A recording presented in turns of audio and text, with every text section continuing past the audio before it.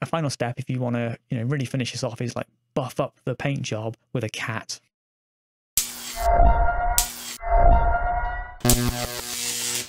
So you see my video thumbnail and the very start of this video, you'll know that the test model that I'm showing you here isn't exactly how we're going to paint this model, but I've kept that in just to sort of show the importance of doing a quick test model rather than painting up your whole squad or your whole army in like a production line and getting to the end and realizing, hang on, this isn't quite what I had in mind. So we're using some quite old brushes here, and you can see me just sort of rubbing it on my finger just now, just to loosen up the bristles, because we're going to use a stippling technique for most of the armor, and the idea of that is to get a dirty, worn, don't want to say it, but like a grimdark feel to the model. So with that in mind, you can use some really old knackered paint brushes, or like I am here, some paint brushes from a real cheap paint set, like a kid's paint set basically. We want to do the stippling from above downwards because we're going to use it to partly create like a weathered look, but also to provide like a lighting effect. So we'll have brighter volumes towards the top of the model and like darker underneath. You need to use a smaller brush to get into some of the areas on the model though, like around the chest and on the hands. And we're always going from above, except on the first coat, which was XV-88, where you kind of do need to hit it at sort of like 90 degrees, especially like around on the back of his legs, on his butt area. Kind of working on the basis that all the areas that you want to be lighter, make sure they've got more of a coverage of the XV-88, but do it like a stippling approach, not a dry brush. You kind of want the ends of the brushes to poke onto the model to give a real sort of like random feel to where the paint is landing on the model, rather than a dry brush, which would kind of drag the brush over the model. The paint is out of the pot, put on the wet palette, thinned down very, very slightly, just really by the paint being on the wet palette. So it's reasonably thick paint, and there's upsides and downsides to that. The upside is it adds a tiny little bit of texture. The downside is it adds a tiny little bit of texture. So depending on whether you want a super smooth paint job or not, you might want to thin down your paint a little bit. But if you are going to thin down your paint a little bit, you have to be more careful, because when you're stippling with thinner paint, you can kind of accidentally end up almost like painting it on like a layering approach, which isn't what we're going for. So I've already worked up through the Zamesi Desert, and now we're mixing in some Yriel Yellow into the Zamesi Desert. And it's the Yriel Yellow that gives a much yellower feel to the model. I'll just mention quickly here that you can follow my progress on different projects on my Instagram account, which is No Procrastination Minis. And at the time of recording this video, there's another chap on Instagram that's painting up Space Crusade, so check them out as well. Perfection is Futile is their account name. I'll leave the details on the screen.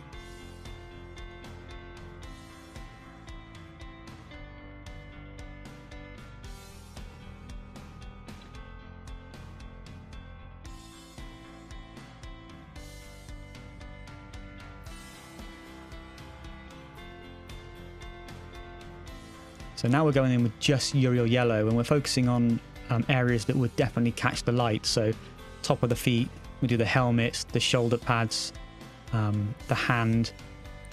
Kind of taking a kind of mixed approach of kind of like what's going to look good, as well as trying to have a general idea of the light coming from above. Mixing a little bit of white in now for some of the highlights, which are going to be on the shoulder pads, the helmet. Again, we're using the stippling technique.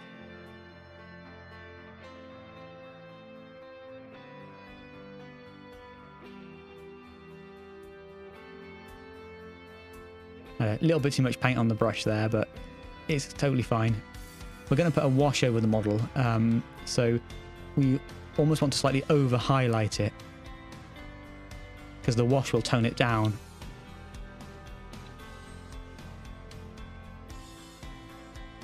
I found this model quite hard to decide where I wanted the highlight placements. It's partly because of those big shin pads that it's got. With the newer Marines where they have knee pads, it's a lot easier to provide like a highlight on top of the knee pad, which kind of makes the highlights down the leg look a lot better. I say look a lot better, it's a lot easier to make it look like it should look, like to make it look natural and make it look right, whereas the top of the like lower leg pieces on this model are in an area which would mainly be in shade. We finished with the stippling on the armour. We'll be doing some more highlights after we put a wash on, but for now we're going to move over to doing a bit more of a normal paint job on the edges of the shoulder pads, on the Aquila, and a few other bits and pieces that basically need to be base layered before we highlight them. So using Doombull Brown, which is a real nice sort of dark, real nice base colour for a red. If you're like me, you might struggle to kind of really fully appreciate what parts of the model are going to look like until you've painted other parts of the model. What I mean by that is, when I was highlighting the armour, I found that I needed to really move on to painting the red parts of the model so I could get a better idea of how the highlights that I was putting on the armour were going to be framed by the other colours on the rest of the model. So we're going to move up through Mephiston Red, Evil Sunz Scarlet, and then mix in some Cadian Fleshtone to highlight the red parts of the armour. On the Aquila, it's really just a case of highlighting it more red towards the edges, and then go on with a little bit of the Cadian Fleshtone mixed into the Evil Sunz Scarlet as like a final highlight on the edges.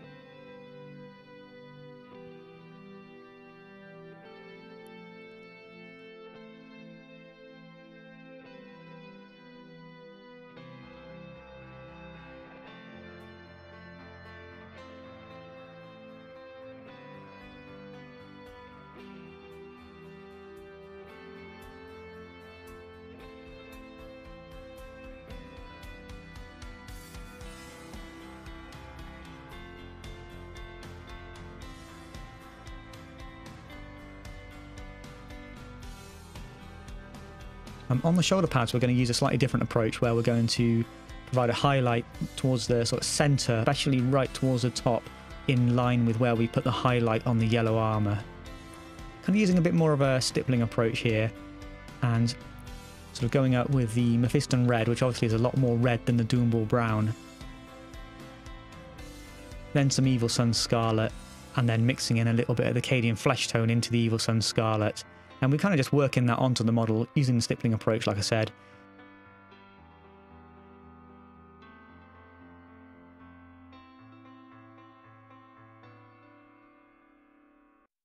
We're going to mix up an oil wash now using burnt sienna. Now, in my test model that I showed you, the reason why it looks very different was because I used a mixture of brown, like a dark umber, and yellow oil paint to try and get something similar, and it just didn't work at all. It had a green cast to it, which kind of makes sense mixing yellow with browns. So the burnt umber is a lovely, warm, rich colour, and it's going to provide like oranges in the shaded areas of the model, which is perfect for Imperial Fists. And we're just going to really reasonably carefully slap it over the whole model.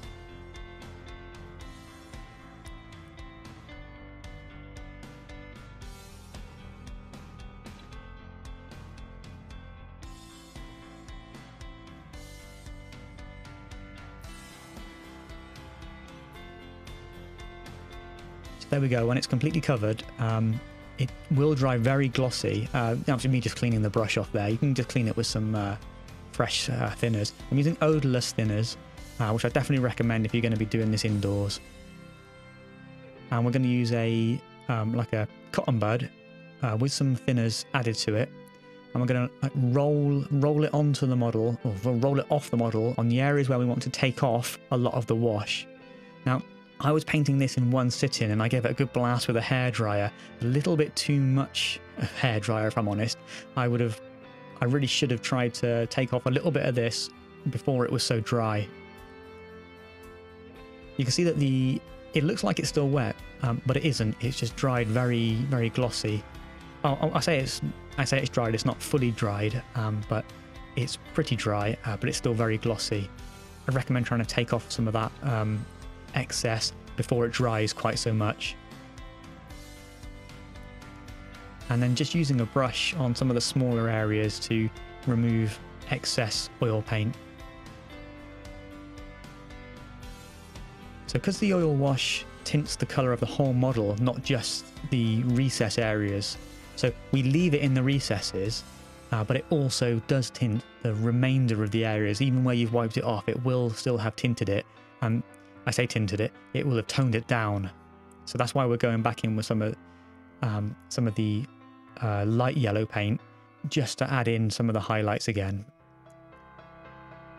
And we're using the same approach, just stippling it on in the areas where we think it looks good. Over, you know, on the areas where we've already highlighted it previously with that paint.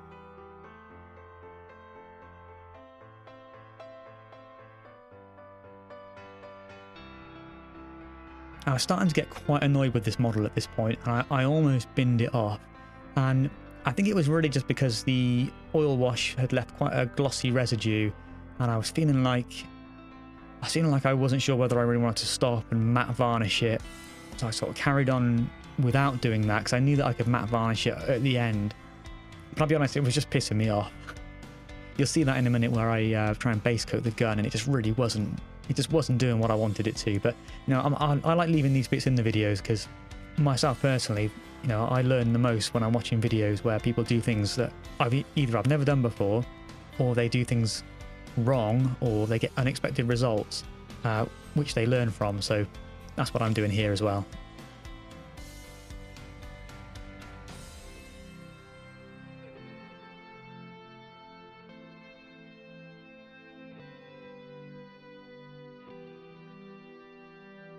So yeah, here I am trying to paint this very slightly thinned down mixture of black and German grey onto the gun, and it's sort of super glossy because it's going over the top of the oil wash, and just sort of fixing up a little bit on the face there where I the base coating on the grill on the mouthpiece went on the armour.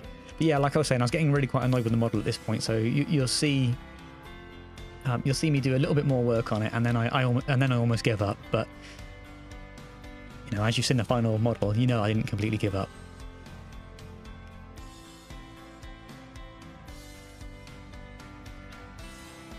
So I did decide to matte varnish it at this point, and I wanted to do all of these Space Crusade models without using the airbrush, because I used the airbrush to do a zenithal undercoat on all of my Kings of War set that I painted up the project before this one, and this Space Crusade set is going to be painted up without the airbrush, using the stippling approach primarily to give a nice sort of beaten, weathered look. So there we go, we can see that's a lot nicer on the gun there, the matte finish. And I'm going to rebase over the top with black to start with. Same on all these parts of the armour. I don't know what you call them, these bits. If you know this in the comments, if you're an expert on Space Marines, let me know. But that's kind of like his like pajama-y things underneath his armour. I know it's not really pajamas, I know it's the joins in the armour, but I'm not sure what they're called.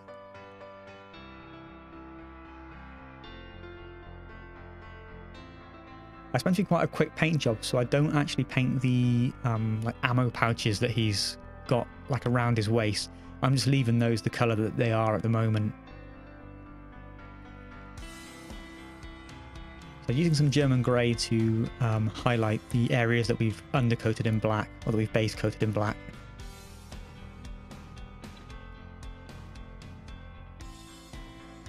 Although I've varnished with that thin down Vallejo matte varnish, there's still quite a bit of glossiness in some of the recesses, so that's quite a nice look to have at the end of the painting process. But on the backpack where the tubes are all going around, I'm finding it quite hard to paint the grey over the top. It's getting like there's a gloss that I don't want, basically.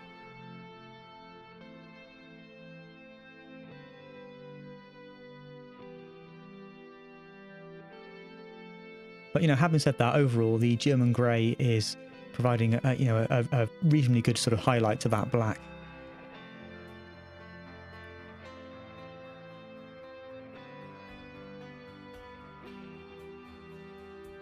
You see me using the side of the brush there, sort of cheating a little bit. And we're going to highlight the gun with the German grey as well. And as we highlight the gun further, we're just adding a little bit of white to the mix.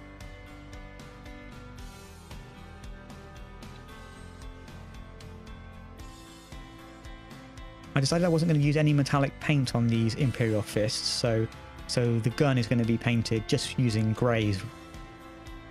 It's not really meant to be like a real non-metallic metal paint scheme. I'm just kind of doing it quickly in a way that I think is going to look all right.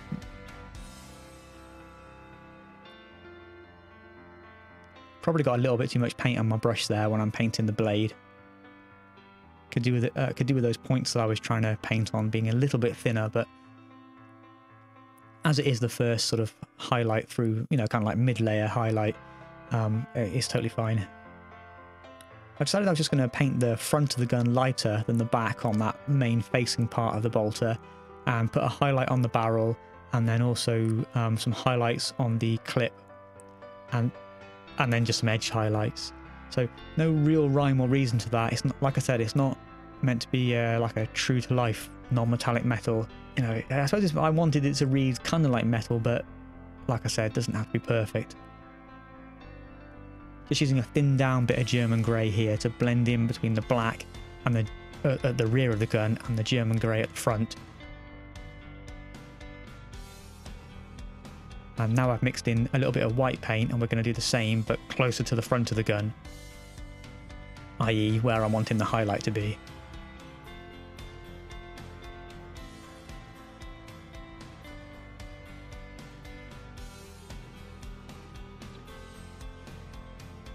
So this is more of a, you know, this is more of a glazing approach rather than the stippling that we were doing earlier. Just moving the paint around on the model, you know, trying to leave it in a position that is going to dry and achieve the result that I want.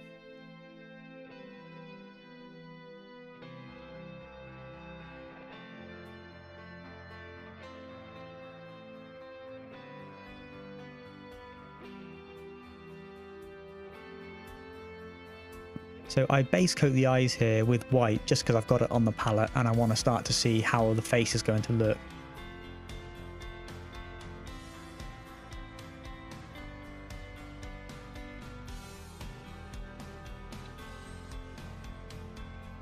And I'm using a thinned down bit of the Doombull brown that I had to provide a little bit more warmth to the shadows in the shoulder pads and around that, you know, that raised bit on the top of the helmet.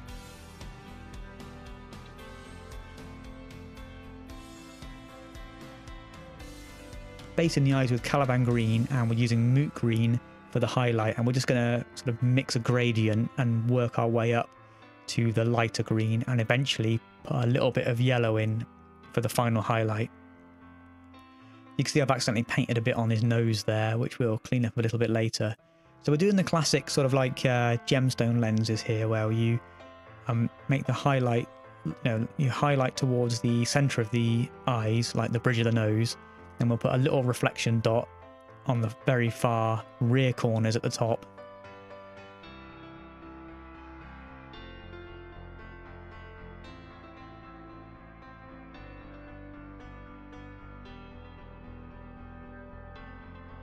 And you know, here's that reflection dot I was talking about.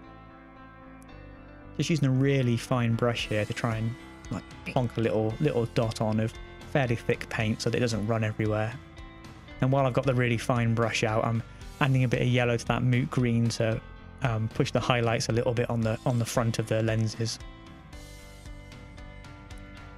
And yeah, again, while we got that little brush out, we'll just put a bit of the yellow highlight colour on and clean up that bit where I painted green on the nose.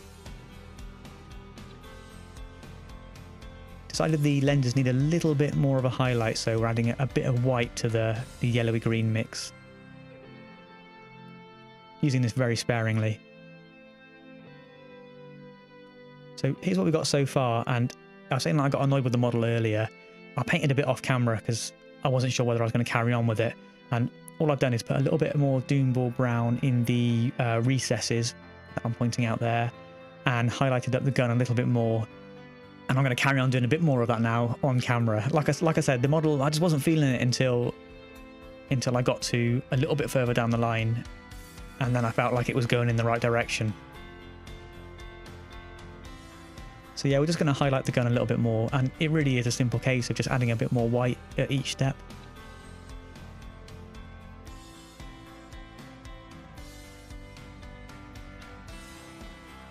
I think I needed to sort of sleep on this model. I was trying to paint it all in one session, you know. It was only going to take sort of like I don't know, about 3 hours in total for the whole paint job.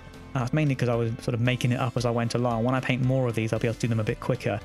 But the way the oil wash went on and how I dried it, and it was a little bit too dry and it wasn't coming off in quite the way I wanted, and then it was super glossy and I couldn't really be bothered to put the matte coat on. Then I did, and some of the highlighting on the pipes, the vents on the model didn't look very clean. I was just getting really annoyed with it, so I just sort of like left it till the next day and came back and was in a much better frame of mind to carry on with the highlights and get a good result, you know, at the end.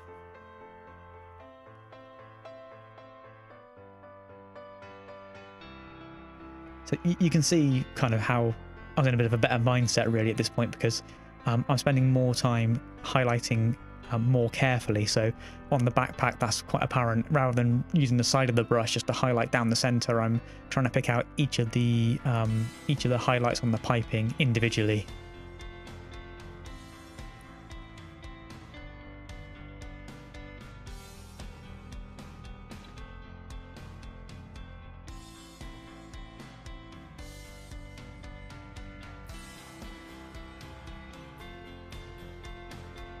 In the same way that earlier we had to re-highlight up the yellow of the armour, I'm going to do the same on the red sections here, using exactly the same paints as we did before.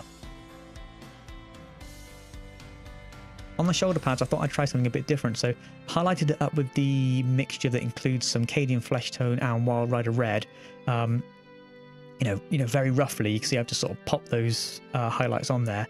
Then we'll go back in with the Wild Rider Red, which is like a really bright orangey red, and sort of glaze it in towards those like higher pinky highlights to take the pink back towards the sort of like orangey red colour. I thought that I didn't want to paint any actual metallic paint on this model. For some reason I just didn't fancy doing it, but I wanted the blade to look different to the bolter, so I thought I'd just put some skin wash, very thin down glaze on the blade. It's kind of like a mixture really of it, trying to make it look a little bit worn and rusty and just make it look a bit interesting and different to the gun. No other rhyme or reason as to why I chose this kind of like ruddy skin colour.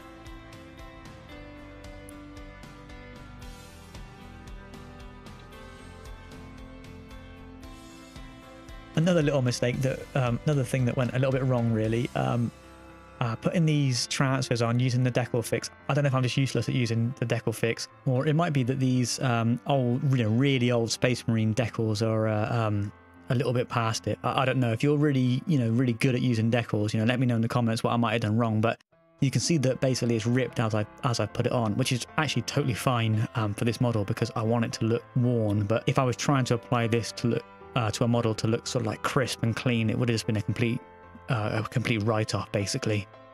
So just using some of the XV-88 and Zamesi Desert mix to add some extra kind of like chip in and worn areas onto the decal to help it blend in with the rest of the model. Or adding in a bit of German grey to that mix to provide some like chip in and cut through the decal. And in particular, we'll kind of like make use of that tear in the decal to be a big scratch down the armour panel.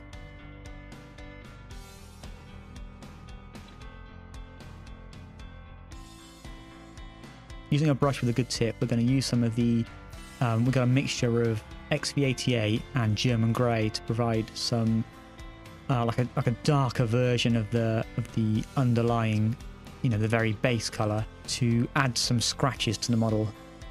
I'm kind of glad I did this because I wanted it to look weathered and beaten and chipped up, which the stippling approach starts, and then we're finishing off now with some like intentional extra weathering.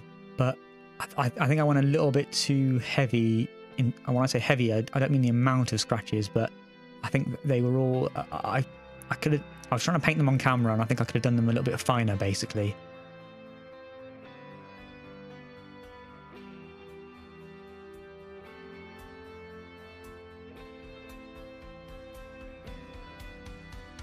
And then we're using the Yriel yellow and white mix to put a little line underneath the scratches to provide the like reflection that you'd get on a scratch in like normal circumstances, like a scratch in the armor. And while we got it on our brush, we'll use it to just add some final highlights to the armor as well.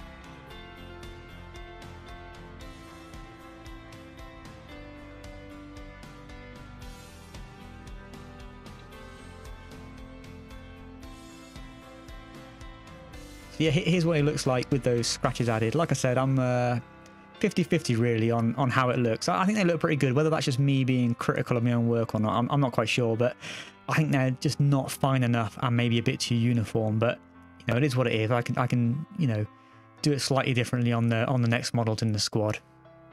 But yeah, you know, let me know what you think. I think there's, you know, I think it looks, you know, I think it's pretty good. But you know, I always think it looks pretty good. If I get to the end of the model, it's because I think it looks pretty good.